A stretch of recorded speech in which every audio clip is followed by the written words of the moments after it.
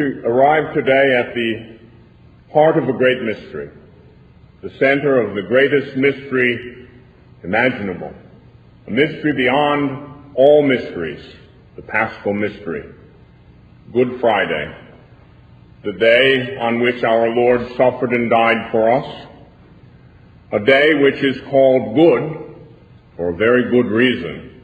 It is the day of redemption. We recall from the Old Testament that this was hoped for, this was prefigured in the book of Isaiah, the prophet Isaiah. See, my servant will prosper. He shall be lifted up, exalted, rise to great heights.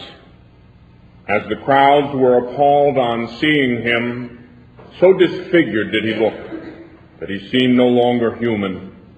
So will the crowds be astonished at him, and kings stand speechless before him. For they shall see something never told, and witness something never heard before. Who could believe what we have heard? And to whom has the power of the Lord been revealed? Like a sapling, he grew up in front of us, like a root in arid ground. Without beauty, without majesty, we saw him.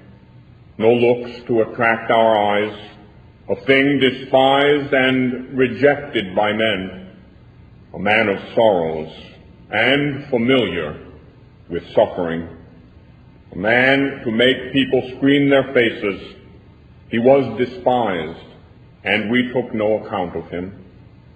And yet ours were the sufferings he bore, ours the sorrows he carried, but we thought of him as someone punished, struck by God and brought low.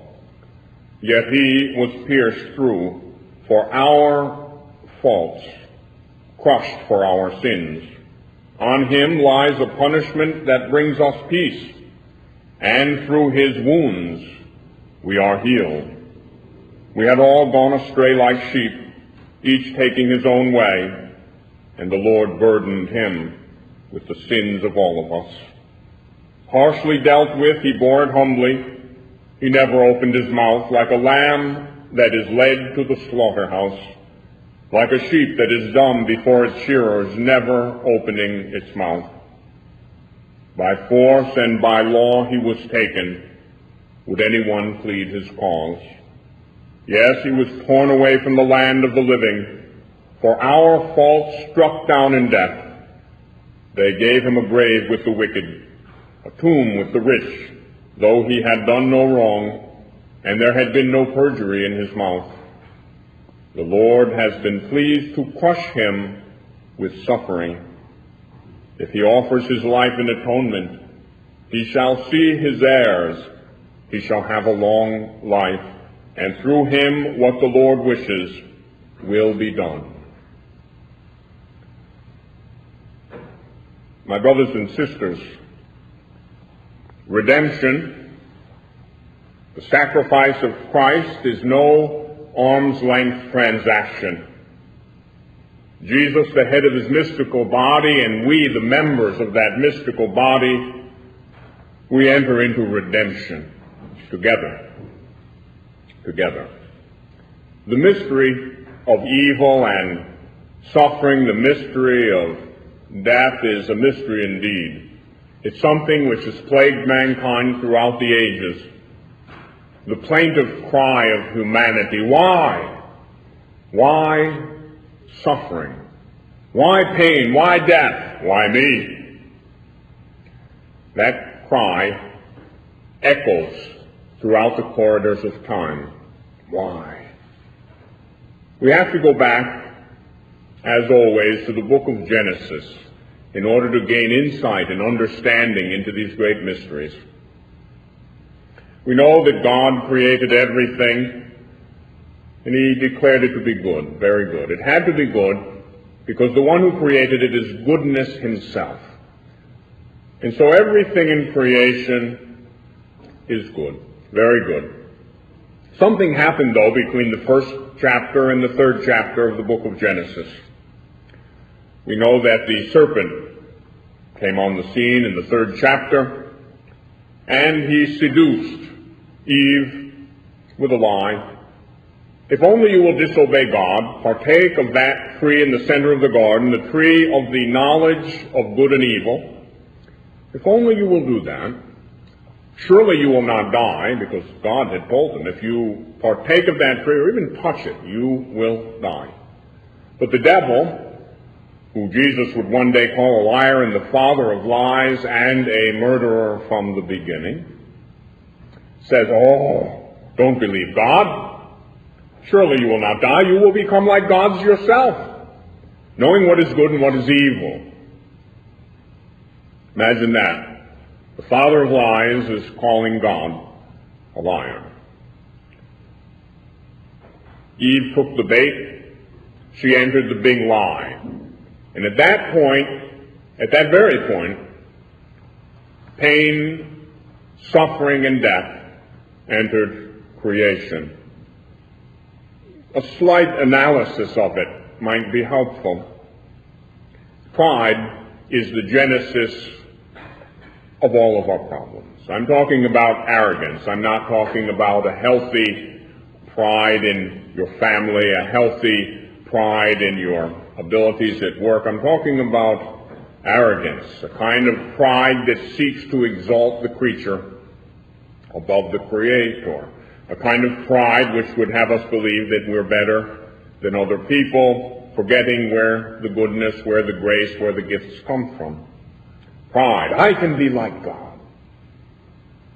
Nothing new under the sun. I can be like God. I can decide what is good and what is evil. I can play God. That's the promise of Satan. If only you will disobey God, you can become a little God, knowing what is good and what is evil. In other words, you make it up as you go along. You can decide subjectively and arbitrarily what is good and what is evil. Now, this is obvious today. We have it all over the place. A lot of people would like to make up the truth and attempt to do so. They don't receive the truth as something given. Our faith, which is the truth, the teaching of Jesus Christ, it is something which is given to us as a sacred deposit, a pearl of great price, a gift. Our business is to accept it in faith, to cherish it, to nurture it, to live in it. But if you don't like that truth, if you don't like some tenet of the faith, if you don't like part of the moral teaching of the church, you might buy into the serpent's lie. You might take the bait. You might decide you want to be God. What does God do? God brings something into being out of nothing. And so we begin to create our own reality. We begin to make up the truth. Oh, this or that isn't wrong. After all, we are people of the 90s. Birth control, abortion, on and on. That's not really a problem. We understand things better. We're enlightened. We're better educated. We make up our own truth. Rather than receiving what has been revealed, we seek to play God. We decide when life begins and when life ends. It's fatal. And so we have a culture which has rightly been called the culture of death. Why? Because we live out that original sin. We go with it. Pride, disobedience, death. From that moment in the Garden of Eden, the gates of heaven were closed. No one went to heaven, nor could they, from that moment on. We, in a sense, lived in a dismal place. Death was something to be feared. You didn't go to heaven after you died. Sheol, the abode of the dead. And it wasn't known to be a happy place. We were slaves, enslaved to sin, not having the power to truly live the way that we knew in our heart we should live, we limped through time and space. We were in need of a deliverer. We were in need of a Savior, a Redeemer. The Jewish people waited for the Messiah, the anointed of God. They waited, and they waited. The answer to the why of all that suffering, the answer to the anguish of every human heart, then, now, always, is not something, but somebody. The answer to every pained question is Jesus Christ. And there just isn't any answer. So stop wasting your time if you are. And I want you to take a good look at a crucifix. I want you to take a long, hard, discerning look at a crucifix on this Good Friday. And I want that glance at reality to transform you, to change you from this moment on, no matter how good you are, and so many of you are such good people, or how bad you are, though your sins be as scarlet. On this day, they are washed clean by the blood of the Lamb if we say yes to redemption. We need to trust in God. We need to trust in the power of His redemptive sacrifice. We need to have hope. We need to have faith. We need to love. Maybe you're suffering right now. Good Friday's your day. Maybe you might agree with me. Sometimes I think Good Friday is my feast day. You might think it might be your feast day too. It is. It definitely is. It's the day that Jesus laid down His life willingly, only to take it up again on the third day. Why? For you and for me. It is not some mere generic offering. I want you to know that it is for you personally. If the Lord Jesus had the chance to suffer and die for you and you alone, He would do it. In fact, He did do it. If you were the only one that God would ever create, He did it for you. You must believe that. Redemption's personal. Jesus indeed is a personal Savior. Do you believe it? You better believe it. You have to believe it, because if you don't believe that, you're empty and you're suffering very much. So today is the day. No matter what place you are in, you may be in a very dark place today.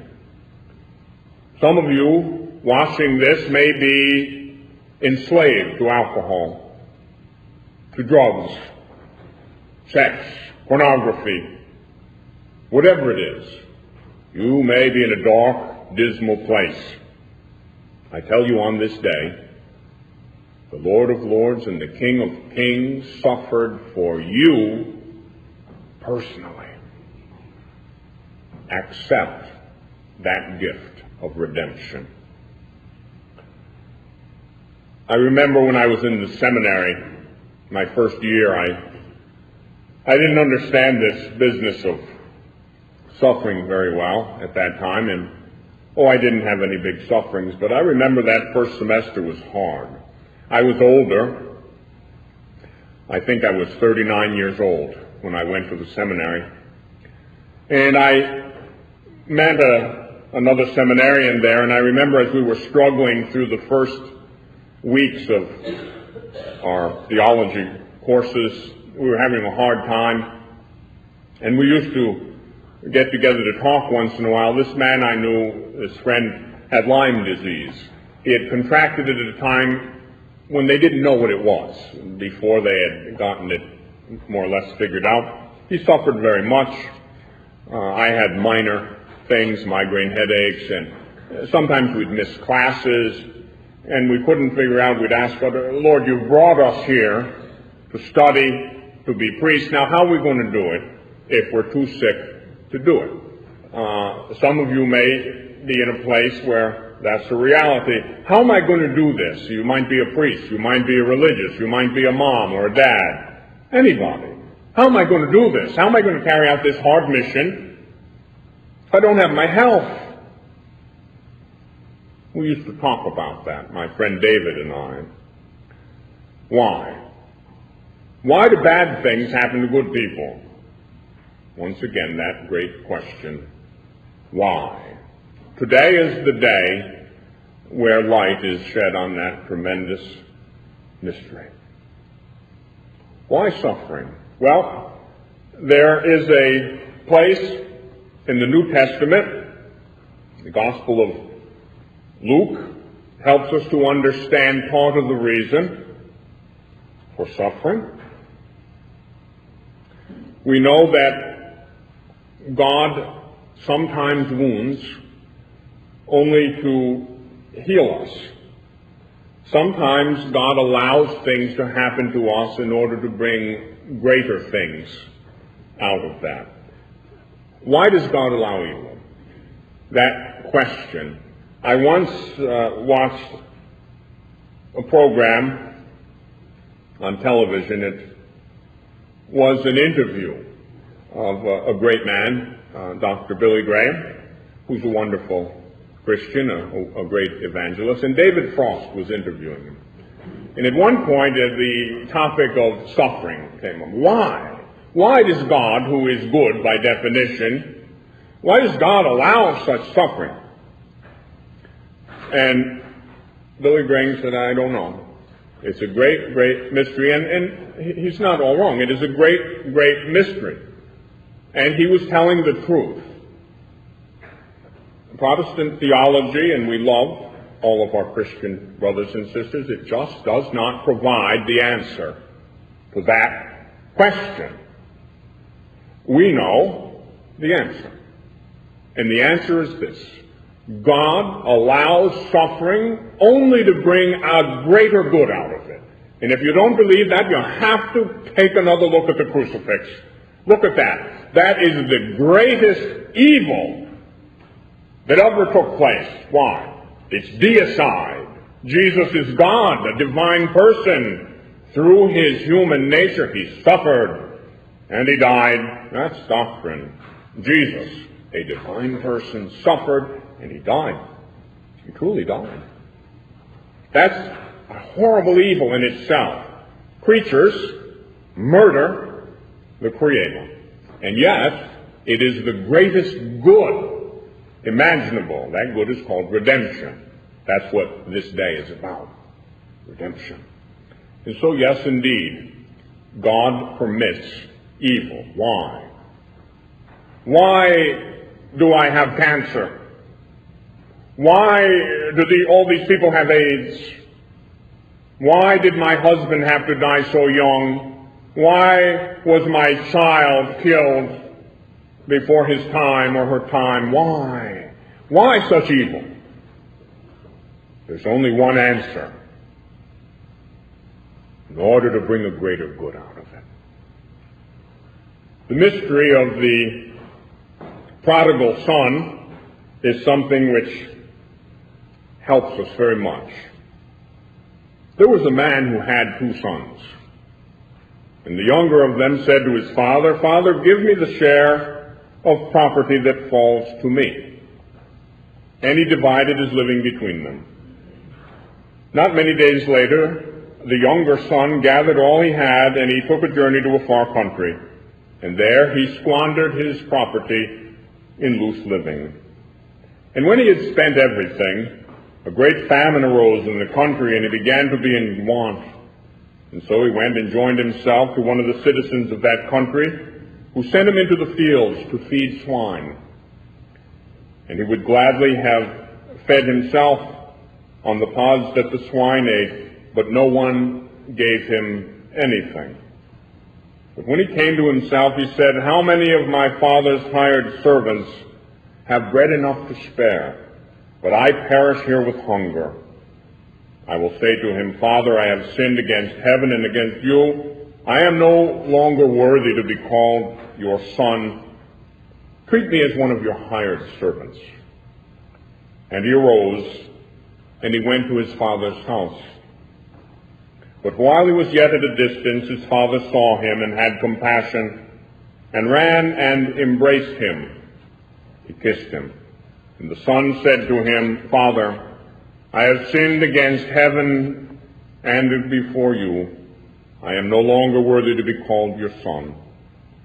But the father said to his servants, Quickly, bring out the best robe and put it on him. Put a ring on his hand and shoes on his feet. Bring in the fatted calf and kill it, and let us eat and make merry. For this my son was dead, and now he lives. And they began to make merry. The prodigal son is every one of us. Every one of us at one time or another, in one way or another, has left our Father's house. We've gone our own way. We've squandered the inheritance we've been given. We've sinned. This great parable of the prodigal son must speak to our heart this day. There is a power, a reconstructive power in suffering. Look what happened with the prodigal son. Now, he was from a well-off family. His family had flocks, they had wealth, and he was an heir. But one day, something got into him, and he said, let me get out of here. Maybe he was bored. Maybe he was tired of it all. Maybe his father, well, he never really gave him anything. That's what the older son said later. And so he took off with his share of the inheritance. Now and then, maybe we do that. We take off, and we squander the riches which God has bestowed upon us. In my own life, I can say that I was the prodigal son, rather big time. And the predictable happened. Maybe you've gone through something like that. We squander what we've been given, the inheritance of the faith, this great legacy of our Catholic faith. We turn to sin. We go from bad to worse. One day we might find ourselves in a very bad place. I remember I suffered very much for years. It was so bad I wondered, what could this be? So horrible. I lost everything. I had achieved myself the American dream, wealth, everything. Power, prestige, money. Then I was reduced to nothingness. All of it taken away, my health taken away. Why? Because God was punishing me? No, because God loved me. Why have all these things happened to you? Because God loves you.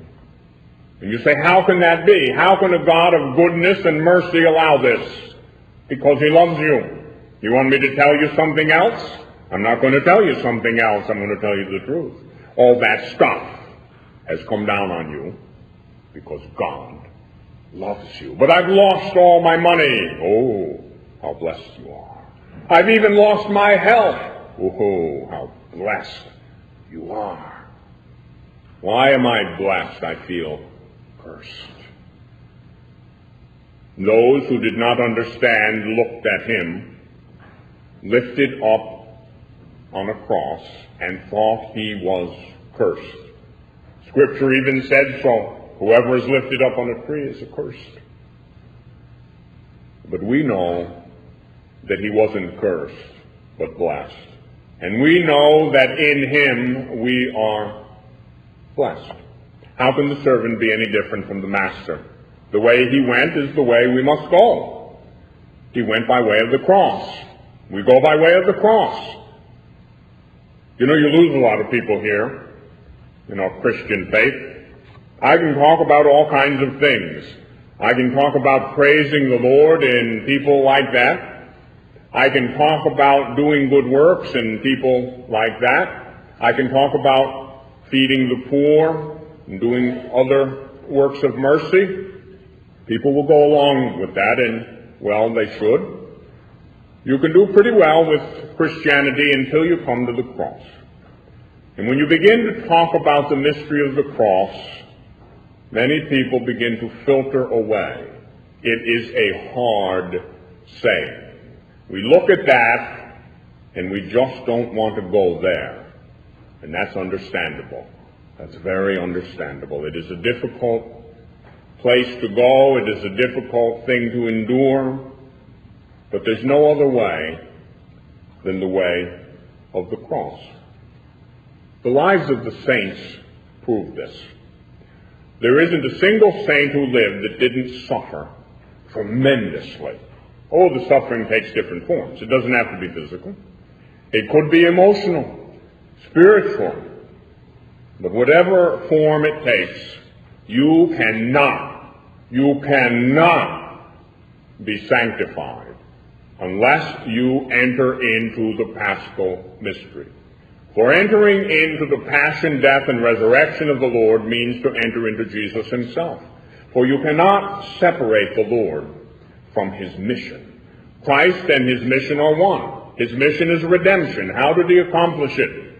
On a cross, through death, ordained towards resurrection. You have a mission. I have a mission. What is the mission? The mission is simple. It is the very same mission of the Master. We're not different from him. We're members of him. We're part of him. His way is our way, and there is no other way. And so just cut it out if you're trying to beat around the bush or escape from your cross. Don't run from the cross. You run from the cross, you run from love. St. Teresa of Avila, tremendous doctor of the Church, great foundress of the Discalced Carmelite order, would often say, love is the cross, and the cross is love. Don't run from the cross. You run from the cross, you run from love. You run from the cross, you run from your mission. You run from the cross, you run from salvation. Don't run from the cross. Embrace it. Easy to say, I know, easy to say. Hard to do. I'm not any better at it than you are. I admit that. And we look at this difficult mission and say, but how? Father, I'm weak. And I say, amen, brother, I'm weak too. But I'm afraid, so am I. I don't think I can do it, neither can I. But he already did it. He won the victory, and we have that victory in him, but you have to enter into that victory. You do it a moment at a time, one little step at a time. The Chinese have the saying, the longest journey still requires that the first step be taken. Oh, we're on a journey, all right. And that journey leads to a very steep mountain, a tortuous ascent. It's rocky, difficult, filled with snares and traps. And it ends on a stark mountaintop called Calvary. And there, amidst the somber Judean sky, the Son of God was lifted up on a cross. And when we look at him, we have to see ourselves.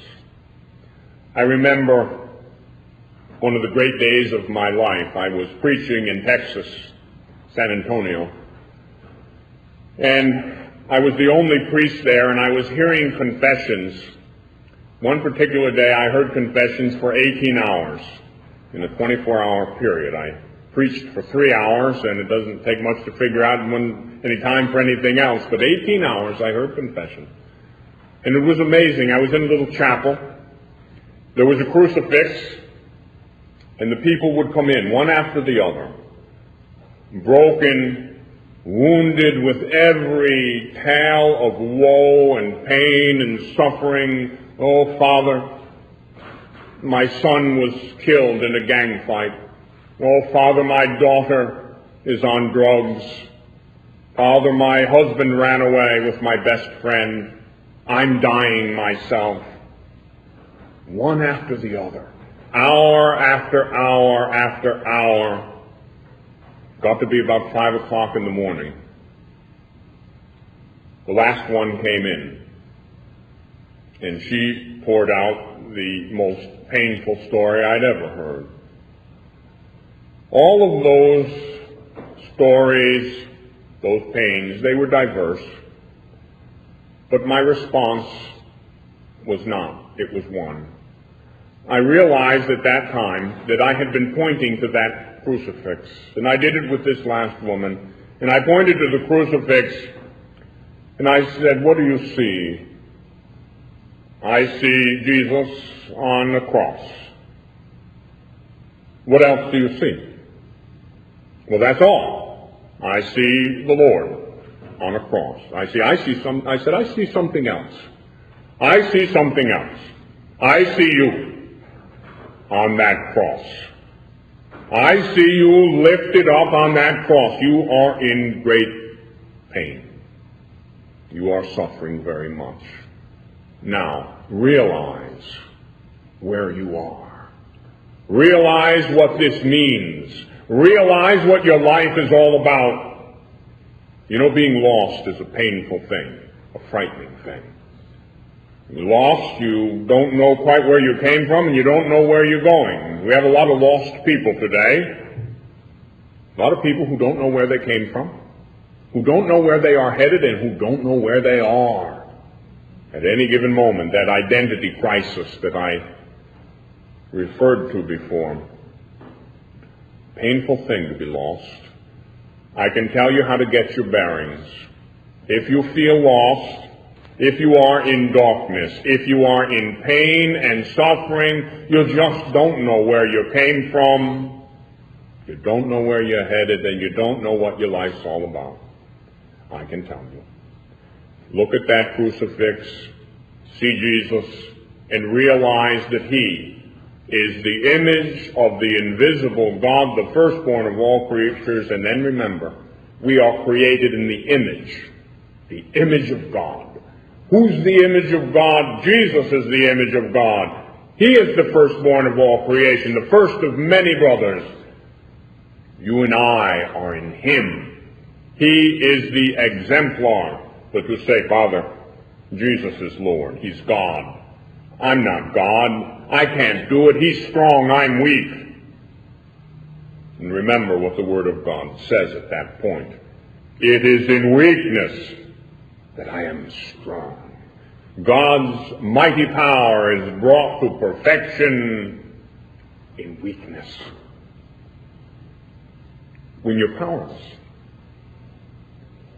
remember that when the darkness closes in. And so, yes, we have pain. We have suffering. But do we realize the power?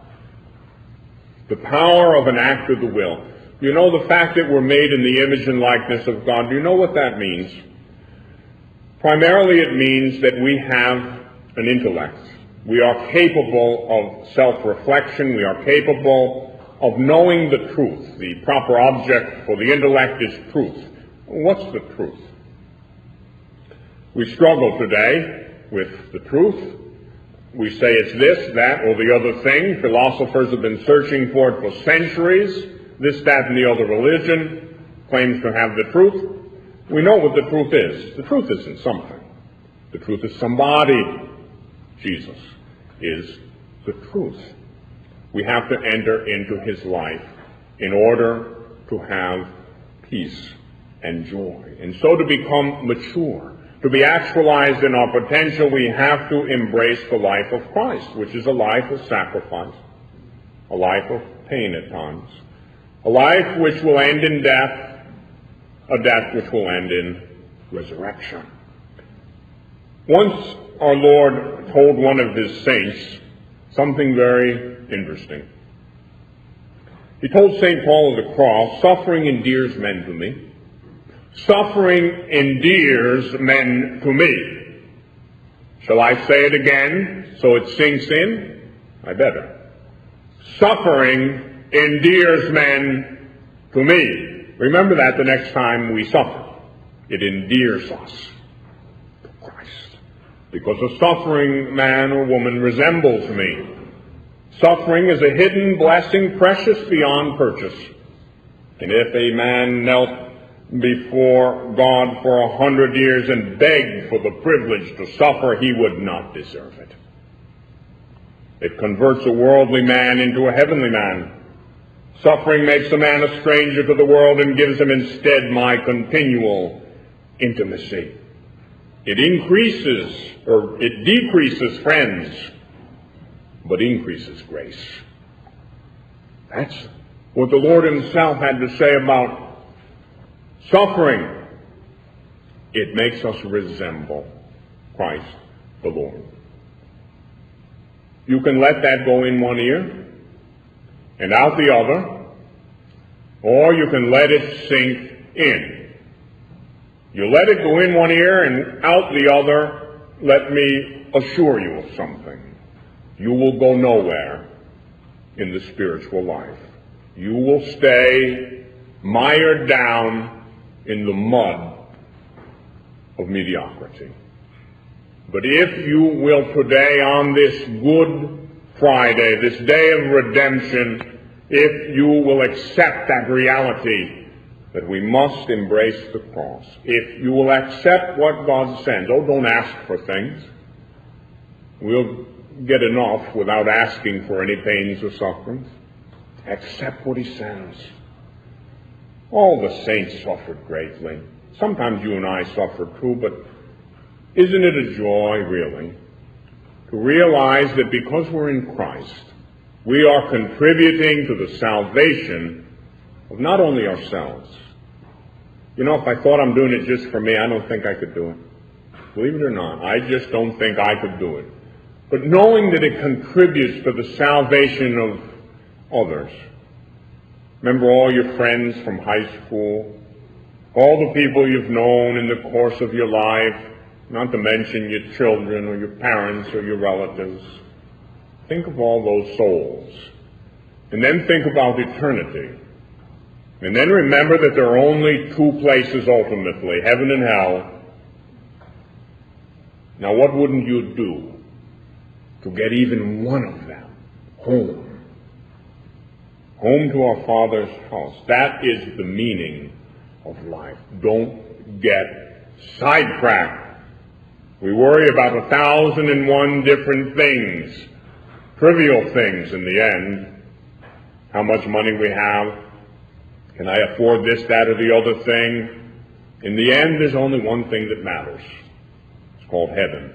That's why Jesus suffered and died on this Good Friday, and that's why it's good, because he did precisely that.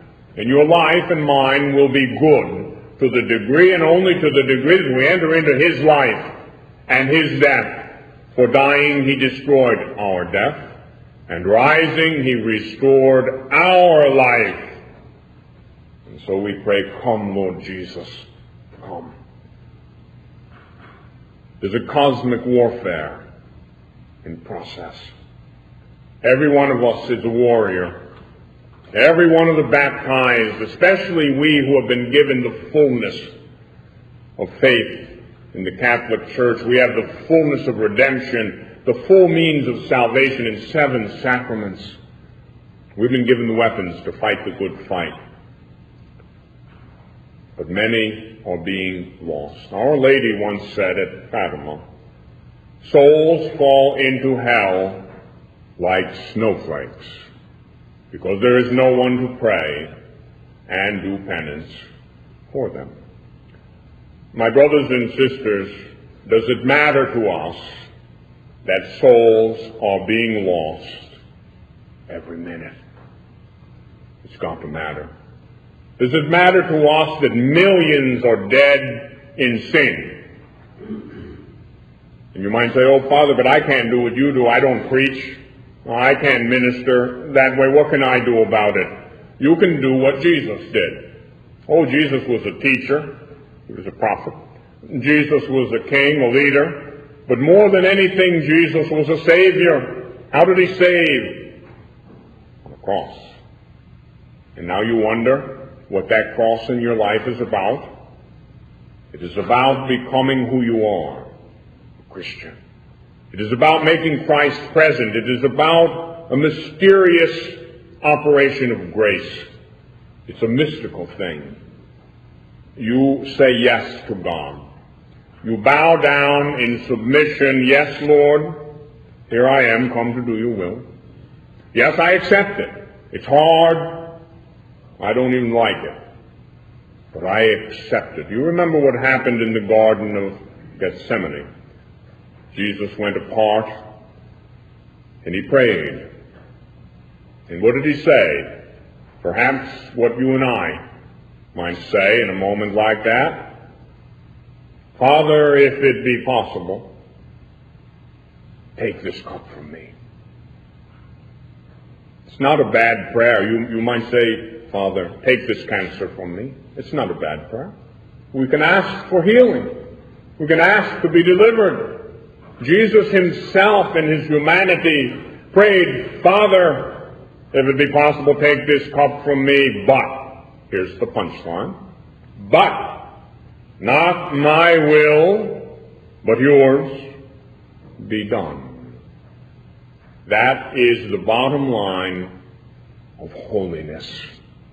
When a cross comes, when we are afflicted, when pain and suffering takes hold of us, when our life becomes darkness, when we can't take another step because it hurts so much, when we're misunderstood, persecuted, and we say, not my will, but yours be done. We must say it. We must stretch out our arms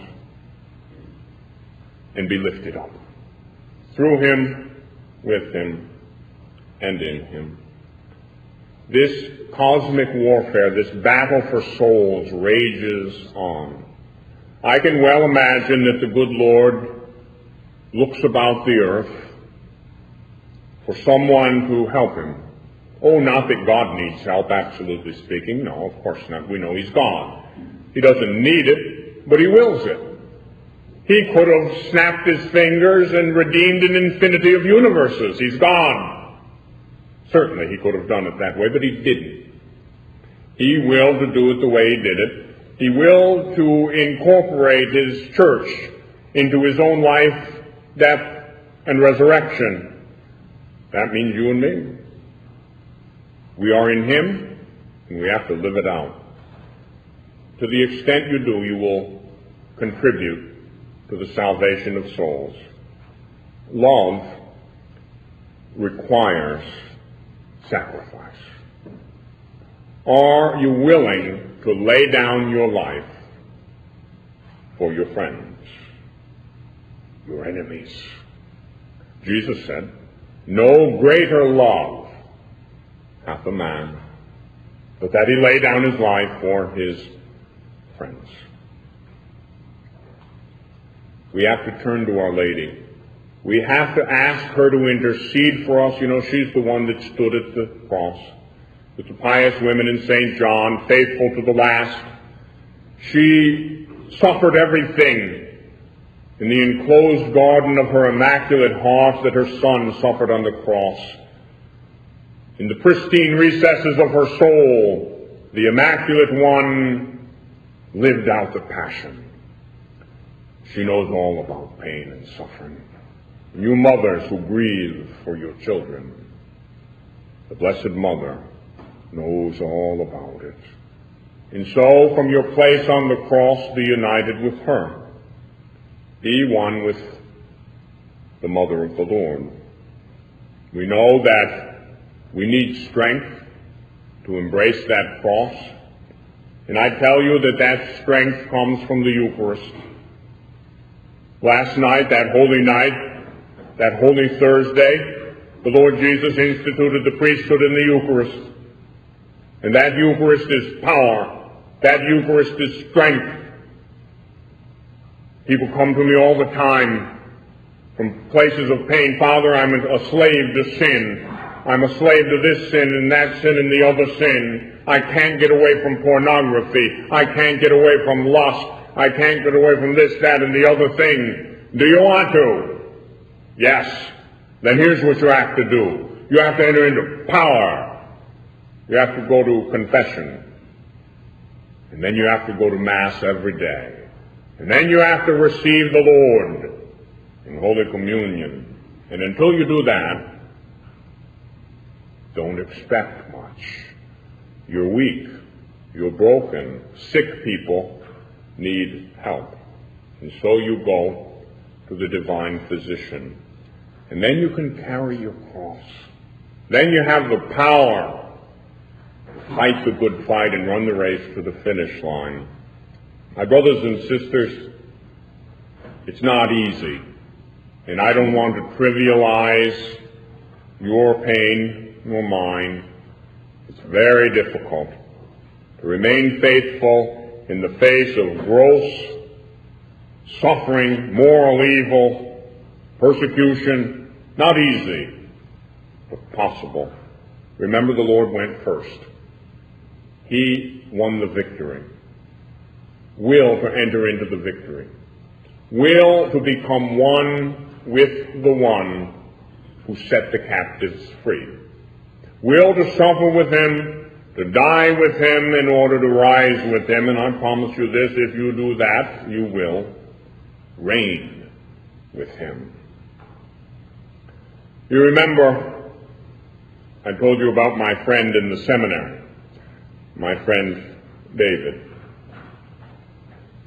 One day he came to me and he said, pray for me because I have to go to the doctors. They're going to try to heal me of this Lyme disease. So I said, well, I'll certainly pray for you. And so he went off. He had to have a lot of tests to make sure he was strong enough to endure the treatment that he would be given. Came back about a week later, and he said, well, the physical showed that I have cancer. He was my age.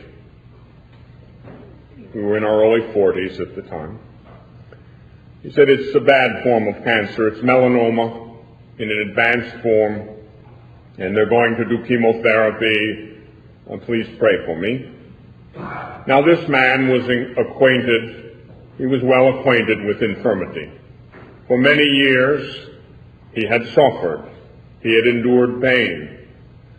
He was indeed one of the Lord's best friends. You know, Padre Pio used to say, the greater your sufferings, the greater God's love for you. Some people might say, well, could you love me a little less, Lord? You remember that story from the life of St. Teresa of Avila, when she was making a foundation, traveling through the countryside, rainy day. The wagon wheel hit a rut, and it dumped her right into a ditch full of mud. Cold, miserable, and she looked up, and she said to the good Lord, Lord, if you treat your friends this way, no wonder you have so few of them. Sometimes we feel that way. Well, David went and he had his chemotherapy. He would come to class. He sat next to me in most of our classes, and he looked sick. He went downhill gradually. He had to leave the seminary. We were to be ordained deacons at the end of that academic year. But David didn't make it. He had to leave and go to a hospice run by some good sisters. And all the seminarians would go to visit David on Sunday. The rector, a good man, a holy Franciscan priest, great theologian. He used it as a teaching tool. You know, you learn a lot in the seminary. You study philosophy and you study theology.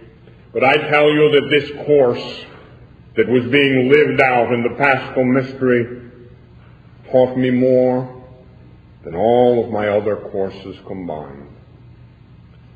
We watched our brother suffer. We watched our brother lifted up on a cross. It was hard to look at, hard to fathom. And that cry rang out many a time, why? Why? He would be such a great priest. Why? And the suffering went on. I remember the last time that I ever saw my friend I went into the hospice and I stopped in the chapel. I said a prayer. I walked down the corridor and it seemed as though grace wrapped itself around me. A sense of reverence came over me, like when we come into the presence of the Lord. I opened the door and I walked into his room, and there I beheld a scene which took me back 2,000 years. There, David's mother was holding her son in her arms, the Pietà. David had wasted away. He'd been a 200-pound strong man, and he was probably 80 or 90 pounds. And the perspiration was running down his face. He was in great pain. And his mother was wiping the perspiration from his brow. And he saw me, and he motioned for me to come closer. He couldn't speak. So I knelt down, and I put my ear next to his mouth. And he whispered in my ear, "You can't believe the joy to suffer through with and in my Lord and Savior, Jesus Christ." And it was the last thing he ever said to me. And he died within 2 days. And I was waiting with the rector and a couple of other seminarians on the steps of the seminary chapel with Sister Louis Marie, and she told us how he died. She was the sister who took care of him. She called for the priest. She knew he was dying, and the priest came. He had been in a coma. He lapsed into a coma. And the priest took the host from the pyx, and he lifted it up. And he said, "Behold the Lamb of God." And David sat bolt upright out of a coma. And the priest went up to him, broke a piece of the host, and gave him viaticum, food for the journey. And the last 3 words out of his mouth were, "Hallelujah, hallelujah, hallelujah." And he fell down and he breathed his last. But before he did, he told me, "You can't believe the joy of the cross, the power of the cross," as St. Paul said, and as every one of us must be able to say, "It is now my joy to suffer for you as I fill up in my poor human flesh that which is lacking in the sufferings of Christ for the sake of his body, the church." God bless you.